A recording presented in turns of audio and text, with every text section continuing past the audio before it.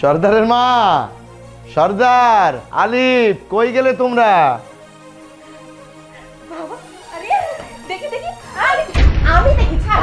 আমি দেখবো। বড় বড় ছোট আমার দেখা, ছোট তো আমি কি জানি দেখবো। ছাড় তো। আমার সীতাহারটা কই? কোন জায়গায় রাখছো? হ্যাঁ, এই চিটার মধ্যে। মা ছাড়েন।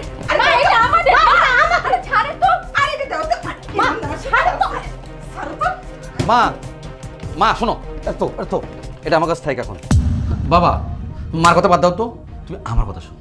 তোমার যে কইছিলাম না, বিদেশ থেকে আসার পরে আমার 5 লক্ষ টাকা দিবা, আমার ব্যবসাটা ভালো করবো। ব্যবসাটা তোমার ভালো যাচ্ছে না, আর তুমি আগে যে টাকা পয়সা দিছিলে না, সব শেষ। দেখছো বাবা, সবাই সবার মতো সব কিছু চাইতেছে। আমি তোমার কাছে এখনো কিছু চাইছি?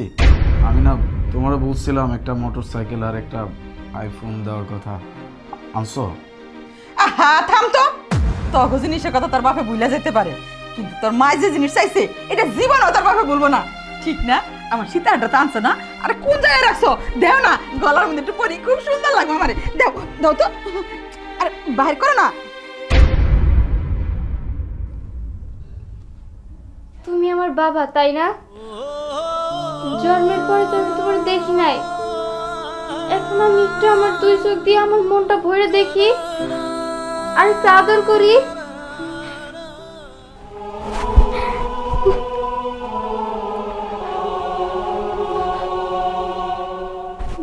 বাবা, তোমার মুখটা এমন শুকনো লাগতেছে কেন? তুমি কিছু খাও নাই? কেমন জানি লাগতেছে। তুমি কি অসুস্থ? আচ্ছা বাবা, ওইখানে তুমি কিভাবে থাকছো? কি কি করছো? কি কি খাইছো? আমার একটু বলো তো।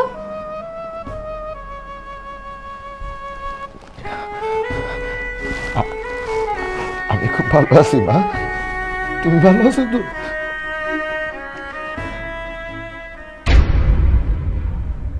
এই দুনিয়ায় প্রতিটা বাপ তার সংসারের জন্য চিন্তা করে সারাটা জীবন। আমিও এই শেষ বয়সে বিদেশে পাড়িয়ে দিছিলাম। 8টা বছর বিদেশে থাকছি। কোনোদিন কি তোমরা আমারে ফোন করে শুনছো আমি কেমন আছি, কি খাইছি, সুস্থ আছি না অসুস্থ আছি, কি কাজ করছি?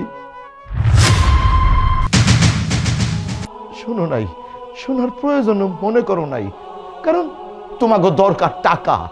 আমি তোমাকে টাকা পাঠাইছি, সেই টাকা দিয়া তোমরা এত সুন্দর বাড়ি করছো, গাড়ি করছো, ব্যাংক ব্যালেন্স করছো, জমি জমা সব করছো, কিন্তু আমার খবর তোমরা কেউ নেও নাই।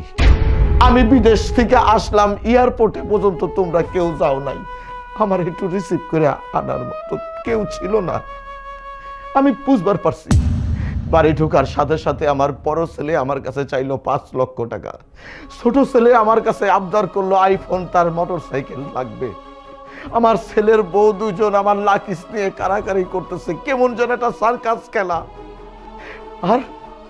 আর যে আমার সহধর্মিনী, যে আমার সুখ দুঃখের সাথী, সে আমার একটু সময়ের জন্য জিজ্ঞাসা করলো না গো তুমি কেমন আছো। তার মুখ থেকে শুনলাম আমি সীতাহার আনছি কিনা। হ্যাঁ, তোমাদের জন্য আমি সব কিছু করছি, সব। এই দেখো, চুলদারি পাকায় ফেলাইছি, দিন রাত কাজ করছি। এই 1টা বছর আমি জেল কাটছি, এই 1টা বছর জেল খাইতে আমি এখন খালি হাতে ফিরে আইছি। তোমাদের জন্য কিন্তু কিচ্ছু আনতে পারি নাই। আর না আনলেও তো সমস্যা নাই, কারণ তোমরা রাজার হালে আছো, তোমরা খায়া পয়রা খুব সুখে শান্তিতে আছো। কিন্তু এই বুড়ো মানুষটার কথা তোমরা কেউ চিন্তা করো নাই। আমার এই দুধের শিশুটা আমার কাছে জিজ্ঞাসা করলো আমি কেমন আছি, সুস্থ আছি কিনা। আমি এখন কি ভাববো? এই দুনিয়াতে বুঝি কেউ নাই আমার। সব স্বার্থের জন্য সব আপনজন হয়, স্বার্থ ছাড়া কেউ চলে না। আমার দরকার নাই এসব আপনজনের। আমার মায়া নাই, আমার আপন। ওই যে একটা কথাই কয় না, বৃক্ষ তোমার নাম কি ফলে পরিচয়। আজকে আমি ফলে পরিচয় পেয়ে গেছি। আমার 2 সন্তানের আসল চেহারা আমি দেখছি, আমার স্ত্রীর আসল চেহারা আমি দেখছি। তোমরা এতদিন খুব আরাম এসেছিলা।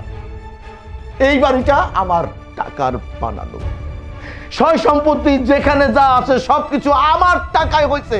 অতএব আমার বাড়িতে আমি তোমাদেরকে রাখতে পারলাম না। তোমরা আমার বাড়ি থেকে বাইরে যাও। তোমাদের সাথে আমি কোনো সম্পর্ক রাখতে চাই না, আমি তোমাদের মুখও আমি দেখতে চাই না। তোমরা বাইরে যাও। আরে এইগুলো তুমি কি কইতেছো? ওরা তো তোমারই সন্তান, আমি তোমার ঘরের বউ। আমরা যদি বের হয়ে যাই কোথায় থাকবো, কি করব? দোহাই লাগে, আমি তোমার কাছে হাত জোর করতেছি, তুমি আমারে মাফ করে দাও। আমি ভুল করছি, অন্যায় করছি। হ্যাঁ, তুমি আমার বউ, ওরা আমার সন্তান, আমি ওকে জন্ম দিচ্ছি ঠিক, কিন্তু ওদেরকে আমি মানুষ করতে পারি নাই। এক একটা অমানুষ হয়েছে, স্বার্থ ছাড়া ওরা কোনো কিছুই বোঝে না। এমনও তো দিন আসতে পারে স্বার্থের জন্য ওরা আমারে মাইরাও ফেলাইতে পারে। আর তুমি তো আমার সহধর্মিনী, সুখে দুঃখে স্বামীর সঙ্গী হবা। আর তুমি কি করছো? যারা প্রবাসে থাকে তোমরা ভাবো যে তারা হলো টাকার মেশিন, সুইচ দিলেই মেশিন থেকে টাকা বাইর হয়। একবারও চিন্তা করো না যারা প্রবাসে থাকে তারা কি করে। তারা রাত দিন মাথার ঘাম পায়ে ফেলায় কষ্ট করে, জেল খাটে। তোমরা এগুলো কেউ খবর নাও না। প্রবাসে যারা থাকে তারা যে কত কষ্টে থাকে, কত একাকী জীবন কাটায়, তোমরা সেগুলো বুঝবা না, বুঝতে চেষ্টা করো না। বাংলাদেশে আসলে কোনো প্রবাসী তোমরা পাগল হয়ে যাও, তারা বুঝি টাকার বস্তা নিয়ে আইছে। আমার দরকার নেই, আমি বুঝতে পারছি। তোমরা আমার বাড়ি থেকে বাইরে যাও। তোমাদের সাথে আমি আর কোনো সম্পর্ক রাখতে চাই না। আমার ছোট মায়ারে নিয়েই আমি থাকবো। আল্লাহ আমারে সেই কয়েকদিন হায়াত রাখছে, আমি আমার এই মায়ারে নিয়েই থাকবো। আর আমার এই সয় সম্পত্তি যা আছে আমার মায়ারে দিব। অতএব আমি তোমাদের সাথে থাকতে চাই না। তোমরা আমার বাড়ি থেকে বাইরে যাও। বাবা, ও বাবা, তুমি এটা কি বলতেছো? বাড়ি থেকে বের হয়ে যাবো মানে? বাবা, ওরা ভুল করছে দেখে কি তুমিও ভুল করবা? আমার বড় ভাই, আমার বড় ভাবি, ছোট ভাই, ছোট ভাবি, তারা তো আমার খুব ভালোবাসতো, খুব আদর করতো। ছোটবেলা থেকে আমি তোমার আদর ভালোবাসা কিছুই পাই নাই। তারাই আমার এত বড় বানাইছে, আমার ভালোবাসছে। ওনারা যদি এই বাড়ি থেকে চলে যায় আমার কে ভালোবাসবো বলো, কে আদর করবো? বাবা, তুমি অন্তত পক্ষে আমার মুখের দিকে তাকাইয়া ভাইয়া ভাবিকে মাফ করে দাও না। আর আমার মারেও মাফ করে দাও। মা যদি এই বাড়ি থেকে চলে যায় আমি তো মা ছাড়া সন্তান হয়ে যাবো। আমি মার ছাড়া থাকতে পারবো না। তুমি পারবা মার এই বাড়ি থেকে তাড়াই দিতে?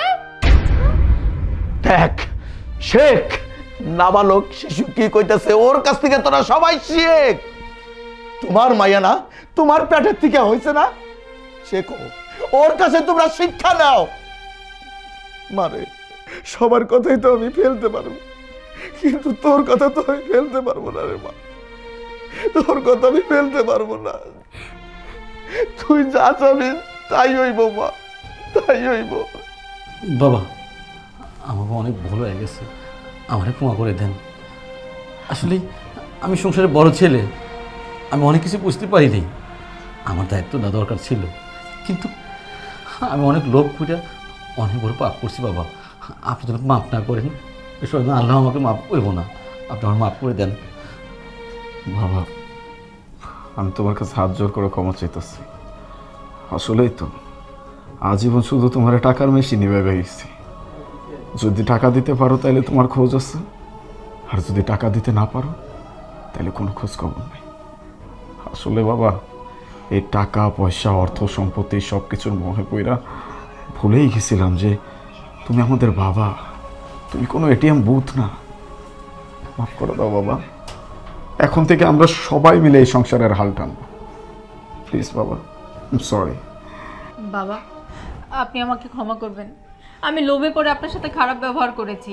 আর টাকা পয়সা এসব দিয়ে কি করব? আমাদের তো আপনাদেরকে দরকার, বাবা দরকার। বাবা, বাবা, আপনি আমাকে ক্ষমা করে দেন। আমি এই বাড়ির বড় বউ হয়ে কোনো দায়িত্ব পালন করতে পারিনি। আমি অনেক বড় অন্যায় করে ফেলছি বাবা। আমাদের টাকা পয়সা কিচ্ছু দরকার নেই বাবা, আপনি শুধু আমাকে ক্ষমা করেন, নয়তো আমি কোনোদিন শান্তি পাবো না বাবা। আমি অনেক বড় অন্যায় করে ফেলছি, নয়তো আমি শান্তি পাবো না বাবা। বৌমা, বৌমা, বাপ মারা সন্তানের কাছে ঠেকা থাকে কেন ঠেকা থাকে জানো? বাবা মারা সন্তানের সুখ চাই সব সময়, সন্তানরা তো ভুল করবোই, তাই বলে বাপ মা কিন্তু চুপ থাকে না, ক্ষমা করে দেয়। আমিও তোমাদের ক্ষমা করে দিছি, তোমাদের ভুল যে তোমরা বুঝতে পারছো এটাই আমার শান্তি। সুখে থাকো তোমরা, মিলেমিশে থাকো, এটাই আমি চাই।